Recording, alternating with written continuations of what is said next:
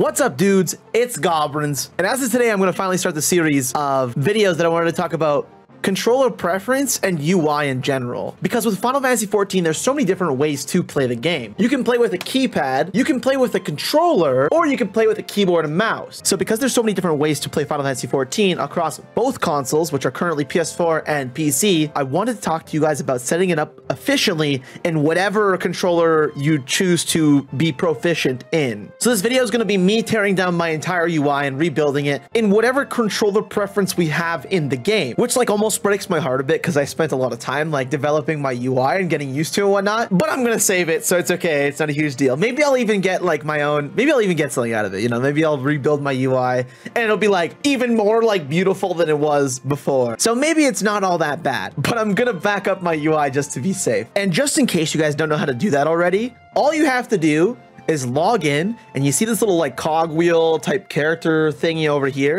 If you click that, you can actually back up your save to the cloud basically, and then re-download it however many times you want to. It also works cross-platform, which is great. So what I'll do is I'll build my UIs and everything on PC, and then go over to my PS4, test it out, make sure it's cool, and it works, and it makes sense, and that I'm proficient with those keybinds and whatnot, and I can just switch back and forth whenever I want to. So I use basically one HUD layout that saves everything to it, and then you just flip the switch on controller or keyboard, and it's good to go. So in case, again, you don't know how to do this, you hit I understand, proceed. I'm going to upload my UI, which I built on Windows as it tells you right there. Hit OK. It uploads my backup data. And if I wanted to, I can go back and re-download it if I felt like I, broke anything or wanted to fix something and whatnot. So always handy to have whenever you're fiddling with this kind of stuff, because you never know when you're going to break something and you're going to be like, wow, I wish I was only a few steps behind rather than redoing the whole thing. All right. So before I logged off, I picked a very comfortable spot to do UI on. I always say like find somewhere that has cool in-game music or something, because you're probably going to be here for about an hour or so, or mute the music, turn on your own music and whatnot. So I figured this would be a nice cozy spot to do the thing on, because it just felt appropriate. So yeah. So for those of you guys that don't know, I originally started playing Final Fantasy XIV on PS3. I have the original Realm Reborn Collector's Edition and everything. Actually, I go get it. Oh my god. I grabbed your OG 1.0 Final Fantasy XIV Collector's Edition. This is obviously like pre Realm Reborn, but the one I'm referring to is this big old boy. Look at this. I kind of beat it up a little bit. I'm not gonna lie. It's survived a couple moves at this point, so it's a little rugged. But the original OG Realm Reborn PS3 Collector's Edition, this is where I started. I actually remember starting on PS3 and then being like, wow, I really don't like this. I actually think I got to like level 30 and then I started back up again when it came up for PS4, I remember.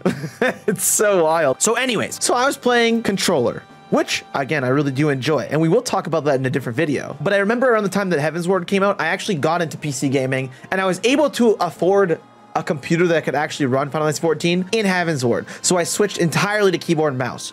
All I used was like just a regular old mouse. Mind you, I use this mouse for first-person shooters, but the whole intent is that it has two mouse buttons. We will need those. And then a keyboard. At the time, I probably had a full keyboard, but you get the idea. This is my keyboard that I use now. This is the one. I use a Ducky Mini 2. But that's when I really transitioned, I remember, because I also switched from being Scholar all the way through Realm Reborn to then playing Dark Knight, which had like just come out. And Dark Knight, I played Dark Knight literally until like now. I've played Dark Knight since it first came out, basically. But anyways, you don't want to hear me drone on about things. So what I'm going to do, HUD layout, as you guys can see, this is my current layout and everything. I'm going to just default all. We're just going to go ahead, default all, and okay, so I think I have things as default's going to be. Right? So now that I have everything to as default as I could possibly make it at this point, I'm going to start switching things around and applying things to Dark Knight. I'll try and dabble and talk about other classes in particular, how I played them and whatnot, after I set up the whole UI afterwards. So a couple quick disclaimers if you're new here. First off, I have tattoos on my hands. You're going to see those in the hand cam. I hope that's okay. You can ask me about them later. I get asked about them all the time. People have made Shin Megami Tensei references to them, Avatar references to them. I think they're all cool, so I'm down for that. Second all, whatever I do with my UI will not be a direct reflection of what you choose to do with your UI, and that's okay. I find when I make videos like this, people will like come in and objectively be like, you are wrong. And I'm like, dude, like it's okay. You could do things the way you want to. I'm just giving you guys the lowdown on how I do things so that you can take my knowledge and experience with Final Fantasy XIV and apply it to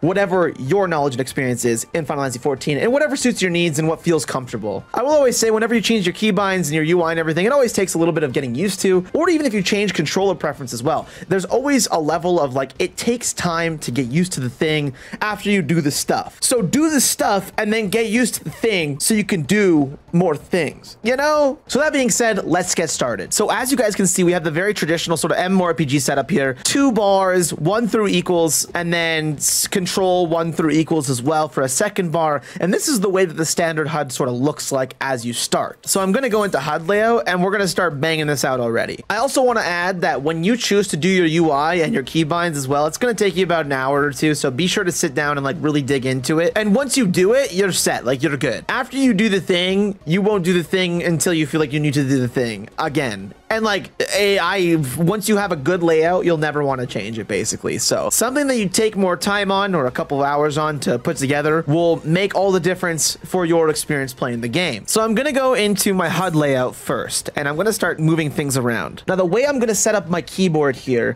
is I'm going to set it up so it's 1, 2, 3, 4, 5, and then Q, E, R, T, Y for my actions. The reason I do this is because if I have actions at the end of my keyboard here that are on minus and equals, I'm not really going to want to make that stretch. Anything past 6 is a little bit too much for me, right? If I'm moving around with WASD and then I choose, oh, I have a spell on 6 or I have a spell on 7 or an 8, then you can do that. Of course, you could always get an MMO mouse as well, which I will talk about at some point. But if I'm just using keyboard, I would use it 1, 2, 3, 4, 5, and then QERTY, because that's about as far as I'd like to stretch my fingers, to be honest with you. And like QERTY are sort of the immediate buttons that I have at my disposal, with 1, 2, 3, 4, 5 right above it as well. Each row is going to do a different thing for me, basically. Of course, you have WASD to move around as well. I believe that we have Q and E for strafe. Yeah, we do. Okay, so we're also going to change that a bit around as well. So with that in mind, I'm going to start only making my hotbar to cater to 1, 2, 3, 4, 5,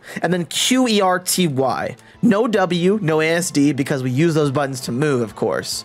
Strafing is very important as well, but we're going to move our strafe buttons that are Q and E to A and D. And the reason we do that, the reason I like to do that at least, is because if you just use A and D, it just turns the camera, right? And if we hold, say, like S and A, then we're just turning the camera backwards as well. It's like we're driving. It's like sort of like tank controls in a sense, I guess, right? It's not really that comfortable. Whereas Q and E are full speed and they just walk back and forth. So instead of having A as roll around and then D as sort of twist around as well, and you mix it with S and A and you do this weird sort of backpedal thing, instead of that, we're just going to make strafe A and D. So I'm just going to start by doing that. I'm not going to dig too much into keybinds, but I do want to free up those keybinds for later. So I'm just going to go ahead and do the thing really quick. So strafe left, A, boom.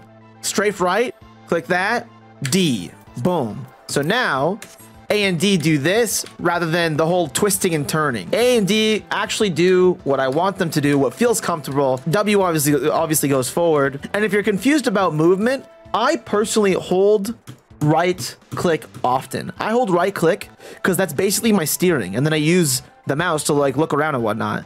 So I would say don't use A and D primarily to move. Use them when you have to, of course. But the way that I personally steer is I hold right click and then I hold W and then I steer as well. And then you'll see I also use A and D, but I could just steer my whole character just holding W and holding right click and moving around, right? So that's out of the way. So when you first look at your HUD here, it's a little confusing. It's almost a little daunting, I would argue, you know? It's a little much, I would say. But there's a few things we don't really need if we're using a keyboard and mouse setup. So you can move this cross hotbar entirely off if you wanted to, or you can keep it here if you choose to play on a controller, which we'll get into later on, because you can do overlapping HUD layouts and then just flip the switch to choose if you're playing controller or keyboard off the one HUD layout, like I mentioned earlier.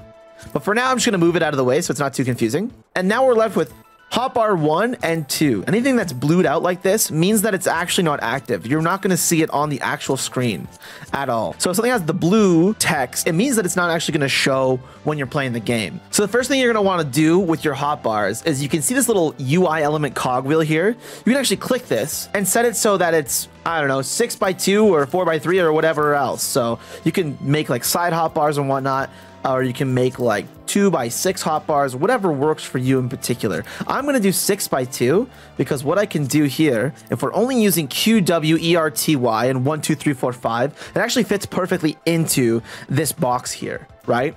So I'll save the hotbar 1. As you might know, there's also a lot of actions in Final Fantasy XIV, so we're gonna need at least 1 more hotbar, if not 3 total, right? So I'm gonna go into hotbar 2 and do the exact same thing, make it 6 by 2, and I'm gonna put it right sort of next here. I'm gonna actually put it right kind of next to the hotbar 1. Also, if you're having troubles with snapping things into the right place or lining hotbars up, I believe you can hold shift and it'll actually lock and snap to grid. So that's super helpful for stuff. So I can actually snap these to the grid, and now they line up because I'm holding shift when I do that. Holding shift, snap to grid, letting go, it's just free roam.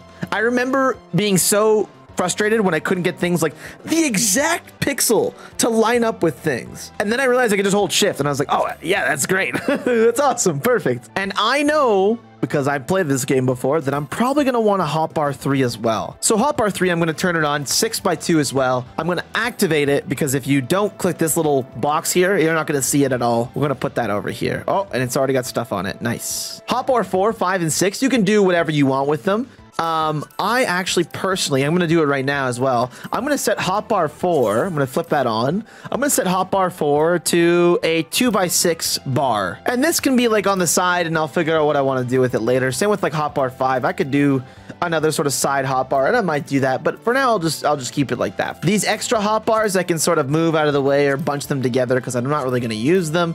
I just want to clean things up when I'm actually doing the HUD layout. So we'll just like put those to the side for now until we need them. That is, until we need them. So as you can see, we have a general hotbar layout now that I can actually work with and start shaping and shifting and whatnot. And with these 3 hotbars, we can build the rest of our UI layout around it as well. But this is our base. This is what we start with, is the actual buttons and the things that you're looking at when you want to click those buttons. I should also mention while we're here, inside the UI editor, instead of going in here and then like clicking this and then like clicking UI settings and I don't know, switching it to be a bigger size by like 140%, instead of like going through the extra steps, you can actually just click Control Home. Now, don't mind me. I have Control Home bound to a key on my keypad.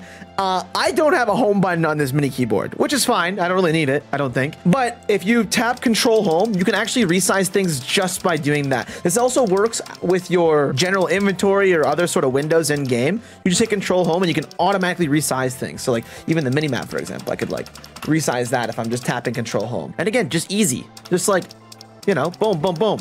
You could just do the thing. Okay, so now we're going to go into our keybinds because we have the general skeleton of what our UI is going to look like and our buttons look like. And I'm going to go over to hotbar. Now remember that hotbar 1 is this guy over here, and we're going to start with that one. Now the way that I like to set things up is I like to have a visual reference. If I see what it looks like in front of me on my screen and it reflects what it's going to look like on my keyboard, then I can translate that very quickly in my head rather than having just the full bar 1 through equals and then me trying to assign keybinds to something that's like say on equals or minus. Say I wanted to assign like alt control or a control 1 or something like that. That wouldn't translate visually for me. That's why I'm showing you guys how I do it, because I think it's really helpful to have a visual, even if you don't look at your keyboard or your mouse at all, but to see the translation on screen. I know it helps me a lot, and it helped me a lot as a new player, and I think it could really benefit other people.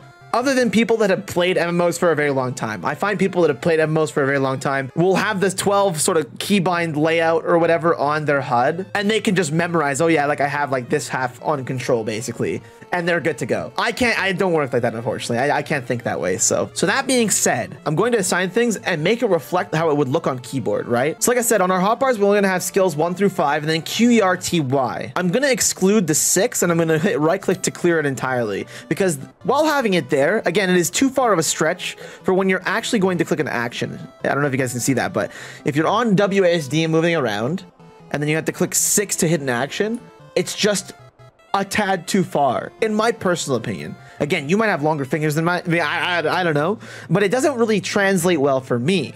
So I'm just going to clear that one entirely. Then 7, 8, and 9 is our lower bar here. And like I said, I want that visual translation. So we're going to switch it to Q, E, R, T, and Y. You'll obviously lose some actions in setting up these hotbars. It's just good to go back through your keybinds afterwards and then reassign those keybinds to other keys you're comfortable with, such as auto run. As you guys saw when we clicked R, and set that up that way. So we will rebind that later on at some point as well. And then same thing with equals. I don't want it on this bar. It's just sort of sitting there. I'm just going to right click and clear it entirely. So we got rid of that. Now our second bar. This is a personal preference again. So our second bar here is control 1, 2, 3, 4, 5, 6. Control 7, 8, 9, 0 minus equals. So what I'm going to do is make it so that is not control. I'm personally going to change control modifier to an alt modifier. And the reason I do this is because for me, I don't like hitting control and then 1. It feels cumbersome. It feels weird when I'm using my pinky to hit control. So I do 1. So it's like control 1, 2, 3, 4, 5, 6 for that modifier. Instead of that, because I'm not jumping around, I'm going to make alt the modifier because alt is just a thumb movement. See, I can jump with my thumb. As you guys know, jump is thumb, but I'm not always going to have to jump. Actually, quite often, I'm not going to have to jump. So therefore, I can just hit alt. That's going to be my modifier. It's just easy, and it's a very similar movement, and I have full range over the 5 keys that I assigned on QERTY and 5 as well. It's just all encompassing. I can just, so our control modifier is going to become a alt modifier, and then everything I have that's 1 through equals, again, I'm going to change it to QRTY. So let's go ahead and do that as well. So alt 1, alt 2, alt 3, alt 4, alt 5. Nice. We're going to clear control 6, and then on the second half of the bar, because again, we're at C7, so control 7, I'm going to do alt Q, alt E, alt R, alt T, and alt Y, and then clear control equals. Now, alt Y is also a bit of a stretch. As you guys can see, when I hit alt Y, it's a bit of a stretch. If I do it with my index, it's not so bad. You can assign an ability to alt Y and alt 5 that you very rarely use or has a long cooldown, and you can still hit them. And they're just very accessible. They're a bit of a stretch, right? But it's not too far comparatively to, you know, letting go of everything and then tapping 6 or 7 or 8 or equals or control 7. Look at this big stretch. Control 8 even. Control 9. You know? It's not that bad. It's not as hard. And then we have a little lone hotbar 3 all the way over here. Now, I remember what I used to do on keyboard and mouse is I would assign my mouse buttons to these 2 right here. So that would be hotbar slot 1 and then hotbar slot 7 on hotbar 3. I would apply my mouse buttons. So I'm going to do that as well. So slot 1 here for mouse 5, which is the top of the mouse, so like the top button that I'm clicking here, and then hotbar 3 slot 7, I'm going to do that bottom button right here. Boom. There you go. Another way I've seen people do things is they've assigned their modifiers to their mouse buttons, which isn't a bad idea as well. I just know that it requires a little bit more tinkering because you have to like change this button so it means alt, and then this would be an alt modifier or like a shift modifier here. So that would require you to do it from your computer or your keyboard if you had like a macro for it or whatnot. So for now, I'm going to use them as actionable buttons. Actionable buttons that I can like click really fast or hit in case danger happens, or like longer cooldowns that I do want up all the time that I want to have super accessible from the comfort of my thumb. So I'm going to do that there. And then on hotbar 3, we have these leftover buttons here. So I'm going to assign, I think, shift modifiers to them. And the reason I do a shift modifier rather than a control modifier is because, again, it is easier to reach in general. I'm going to show you guys that. Again, shift modifier rather than control. My pinky is relieved of control, and I can do 1, 2, 3, 4, 5. QERTY. Again, rather than the long stretch that is control when I'm clicking buttons. I can hit shift 1, 2, 3, 4, 5, QERTY shift. That's just easier to hit with my pinky in general than the control modifier. So I'm going to use shift instead. You guys, if you're comfortable with using control as a modifier, keep it that way. That works for you. That's the way it should be. Whatever works for you is probably what's going to work going forward. But if there's a way that you can optimize and make things more efficient, you should always. And I feel like for me, control is not efficient. Shift is though. Alt definitely is. So that's why I do things the way I do. So hotbar 3 slot 2, I'm going to make shift 1, shift 2, shift 3, shift 4. And then the other half, I'm going to make shift Q, shift E, shift R, and shift T. Shift T is also target enemy attacking you. Again, you're going to want to reassign that at some point if you so please. Entirely up to you if you'd like. And we go apply. Nice. Okay, so I fast forwarded things a little bit to save you guys the headache, basically, of me debating like where do I want buttons and like how I want to work things out and whatnot. And everything has changed. As you can see, I have all my abilities slotted. I'm going to explain my reasoning for each one. So This is going to be like the tank setup, I'd call it, because tanks have a lot of overlapping abilities that you'll find that are very similar but function differently. And before I talk more about it, because I was just about to, what I'm going to do is make it so that these hotbars are a little more cleaned up as well. So I'm going to go into character configuration. I'm going to find hotbar, which is right here on the menu. I'm going to click hide unassigned slots, so we don't have any blank slots sitting there. And I'm also going to unclick display hotbar numbers, so we don't have those numbers on them anymore, because we're not cycling hotbars. Some of you guys might cycle hotbars. I know PC players that have done that. I have never experimented that much with it because I have a certain way that I like to play. But if that works for you, obviously you're going to want to have those hotbar numbers on, right? But for me, this is the current setup that I use. So 1, 2, 3, 4, 5 here are like my most basic of basic attacks. So like 1, this is like my basic rotation, my basic combo rotation. I can also put my insta in there, you know, mix it up. So, because as you can see, Edge of Shadow and Flood of Shadow are both instant attacks, but they waste mana, right? Lots of damage, but the mana cost is very expensive. So, that's how that functions. My bottom half here of Hotbar 1 is my aggro abilities. So I like aggro, and then if I was AoEing, I could do that. And if you have your second AoE, you can Stalwart Soul, or whatever the Warrior one or Paladin one is, for example. Can't remember what the button is. And then you could do your ranged AoE attack, for example, provoke on Y. Provoke on Y so that it's accessible, but also not in the way, because I only know I have to click it so many times for like those moments that I have to click them, right? On the second half of my hotbar, I have more of my attacks and my stuns. So I always have low blow on this one, which is Alt Q. So I can stun my enemies easily with a quick Alt Q. It's just a quick modifier. And then I've got Carve and Spit here for mana. And I've got my Plunge here, which is super accessible. Alt R. I jump. I can click Carve and Spit, for example. I can hold Alt 1, 2, pop some cooldowns, put an AoE down if I wanted to. Alt Y for reprisal, because Alt Y is a bit of a stretch, although you're not going to use it as often, especially earlier games. So, and then Shift QERTY. So like that's sort of the most basic of basics for my first hotbars there. So it's not too bad. And then my last hotbar is dedicated to mouse button 5 and mouse button 4. So if you guys play Dark Knight, you'll know that Blood Weapon is, you'll want to have it up as much as you can for maximum damage on pulls and whatnot. And then Blackness Knight is just your best shield. It's an insta shield, it costs lots, but you'll want to be able to have it. So I could just have it on my mouse button. I just boom, boom. Same with Blood Weapon, boom, boom. It's on my mouse button. On the 2 little mouse buttons that I have 2 of the most crucial spells that I will use in this class, right? And then Shift 1, super accessible. That's my tank stance. That's my tank stance, Popping Grit. I just want to have it available at Shift 1 because it's easy to click, of course. So when I do it again, I take it off and I put it back on. And then for Delirium, which again is like a higher level ability, of course, Shift Q for that. And then I have, you know, Quietus and then Blood Spiller on that. And those are abilities you'll use a lot more like end game too, right? Or you combo into them as you learn that as to be a Dark Knight, basically. Again, Warrior work very similar, kind of same but different, just a different set of abilities, right? So that's just how I have it set up. Because I know that those abilities are good, but I only use them sometimes. So they're not as crucial as having them on like 1, 2, 3, 4, 5 on bar 1. I have them on bar 3 as like, you know, Shift QERTY. So it makes more sense to me.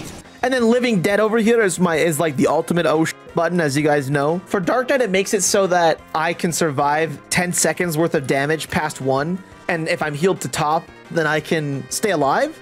But if I'm not healed to top in 10 seconds, then I die. But the reason that's all lonesome over there is because I don't ever want to risk clicking any other buttons. It's like Gunbreaker with Super Bolide, but it's the same sort of idea. You want to have that button like off to the side so you don't misclick it, because it's like, it'd be like misclicking like an LB or something like that, and then everyone panicking very briefly until you cancel it and then being like, oh, sorry. So I have it there. It's accessible still, but it's off to the side. But that's basically the gist of it. All of my abilities are super accessible via 1, 2, 3, 4, 5 and 2 modifiers and mouse button. And like I made it in such a way, like I don't have to worry about moving my hand or cramping my hand too much when I do things, right? So like I can just do that. It's just like super convenient. And I think it's a good way of setting up keyboard and mouse in my personal opinion. Ease of access for buttons. Everything's just within range of 5 keys, basically. And in my opinion, it saved me a lot of learning and hand cramps and whatnot. And like I said, there's a visual. I can see, okay, what's on screen here. I can see what's on screen here, and I can look at my keyboard and I have the direct representation of what I'm looking at. Even the mouse buttons are right there on the hotbar, and I can say, okay, yeah, it's up and down. Very understandable to read. I get it. And it makes the game, in my opinion, much more approachable than having random binds set to 1 through equals, and you have like a control modifier that's like sort of off to the right side or whatever. It just makes it easier. Now, this might look a little bit different for a Dragoon or a healer, so I'm gonna try and dabble a little bit to see what that looks like for DPS classes or for a healer as well. Again, it's gonna look different for you guys, but I'm gonna give it a go. Okay, so fast forward a little bit. This is probably what a healer would look like in my opinion. Mostly in Scholar is what I'm looking at. So you got, again, all your attacks on the top bar and 1, 2, 3, 4, 5. All your most basic abilities, 1, 2, 3, 4, 5. And then my AoE slam is like right here, for example. Mouse 5 for the most obvious, like Aether Flow, Aether Current. So like Scholar, Summoner use, or Aether Flow, I should say. And then Mouse 4 for like the damage there. Or like if you need to use other abilities for Scholar with Aether Flow, of course, you can. So I have it set up in such a way to do so. And then obviously in the second bar for hotbar 1, you know, you've got like Adloquium and like Succor, Physic, all that fun stuff. And then similar to like how I had Living Dead on Dark Knight, for example, I have Celine, my one fairy, on Shift Y. Because I know I'm only gonna have to like summon her once at the beginning of a fight, basically, or have her available. We'll move this hotbar at some point. It's so obnoxious. But it's there for right now, that's fine. And then like tertiary abilities like Lucid Dream are also there. Chain Stratagem, Whispering Dawn, whatnot, so stuff like that. And then I have a very obvious combination over here as well. Shift 3 to Shift R will be my Scholar res, because you want to swift cast to get a quick res off. And again, it's everything within the variance of like everything being within range of clicking things. Now that I've showed you sort of what a healer is going to look like, I can show you what a DPS is going to look like. Maybe I'll try with Dragoon. That might be my next step. That might be a bit of a challenge for me because I never played Dragoon on keyboard and mouse, even in the very beginning there. So let me give it a go. Okay, so for Dragoon, I tried to set it up to the best of my ability, and apologies if it's not the most amazing thing, but I did my absolute best. So I have, again, my basic rotation on the first bar here at the top of the bar, and then anything that combos off it beneath it and around it as well. Dragoon works a little bit different, as in like they have a lot of abilities that do combo off one another, so I like to keep them, it's almost like a dance. You kind of have like this DDR sort of vibe with Dragoon and doing the right sort of things or doing different sort of things once you have certain dots up, basically. And then Piercing Talon is like your javelin throw. I just figured I could assign it to Alt 1 because 1 is sort of the starter of my combo anyways. So like I'm not going to be using that a ton anyways. So it's handy to have there and have available to like pull in things, but otherwise you don't really need it a ton. So that's why it doesn't go into like the main bar. All my jumps are on my Alt because they have a longer cooldown comparatively to the first bar. And then everything on the third bar here, mouse button 5 is Ball of the Dragon, which has a relatively small cooldown, but is good for granting further combos and extra damage and whatnot. And then of course Elusive Jump on mouse button 4, right? Which is the bottom button bumper. So I can fight things with relative ease, use my basic sort of combos and whatnot, which is pretty neat. Get my buffs on, get some dives in there. Man, Dragoon is such a fun class.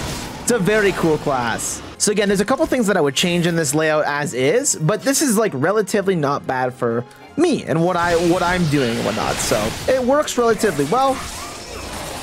And I can kind of understand what's going on in my combos and everything. So I should probably pop Blood of the Dragon, because it's something that you should probably have on most of the time and then try and keep up as much as I possibly can, because that's what you gotta do with Dragoon. You gotta have that juicy, that delicious uptime. You just gotta, you know? I don't even remember how to play this class very well. I don't remember how to play this class very well, but you get the idea, right? You get the idea. So that's some variation between tank, DPS, and healer that you guys can do and set up equally as much or similar to how I have it set up on keyboard and mouse. The biggest thing is if you're comfortable with one thing on one class and how it's set up, you'll be comfortable with same or similar on other classes and how you set up those classes. So for example, I see that on Dark Knight I have Arm's Length here, which is a crossover ability to a few other classes. So I go back to my Dragoon here. Oh, sorry. I go back to my Dragoon here, and I would make Arm's Length on the same ability. I think that's on the same slot, right? So there's some crossover there, right? And then obviously my basic rotation still seems relatively similar on just like 1, 2, 3, 4, 5 and QRTY. and then so on and so forth. And I even still have a stun that is AQ. My stun is always AQ, just because I'm familiar with it, and it feels comfortable for me. So across all my classes, I try and keep my stuns or my interjects even or whatever, all at like a very similar level basically, right? So just because it makes sense for me. And there's a lot of crossover with other classes. And I forgot to mention one other very important thing, and that's a sprint button. Please bar your sprint button. Sprint is so important in this game. Oh my God. So I think what I'm going to do actually is I'm going to shift everything over, put my sprint here on my bar for shift 1 because it's a reasonable button, of course. And you know what? I can make it even better and just change these around so that shift Q is my sprint. Yeah, that feels pretty good. I like that. And then instead I have my delirium combos up top plus living shadow and whatnot. So that's pretty good. I like that. Mind you, could put it anywhere else. I do recommend keeping your sprint button somewhere where it's extremely accessible because it's a very common button for you to press in fights or even like while you're out and about doing stuff and whatnot. It's just handy to have it somewhere accessible because you know you're gonna need it. It's such an important button. And like I said, you can keep it universal too, which is awesome. So if I have sprint on shift Q on this class, you bet I'm gonna have shift Q sprint on every other class. So this video feels like it's gone on long enough. That being said, I'm not going to talk about HUD layout specifically in this video, but I will talk about it in the few coming videos after I finish this series about keybinds and setting yourself up comfortably to play the game. Because HUD is extremely important. Hold on. Excuse me, sir. I'm like a little bit busy right now. Do you mind? Like, what is you doing, man? Oh, I popped the sprint. Maybe sprint there's not great. Maybe we'll figure that out later. All right, that's good enough. Let me just walk out of these gates. Okay, so like I was saying, HUD layout is an extremely important topic. And if you've gotten this far and I don't have the video up yet to talk about HUD layout, I will tell you right now from this position onwards, now that you have your keybinds and your actions as the base, you can set up everything else around that. So set it up however you're comfortable with right now, and then we'll talk about this later. So don't worry too much about it, okay? So that is how I personally set up a comfortable hotbar system for myself using keyboard and mouse. Again, it's going to vary between people, so whatever works for you, do the thing. It's totally fair, it's totally okay.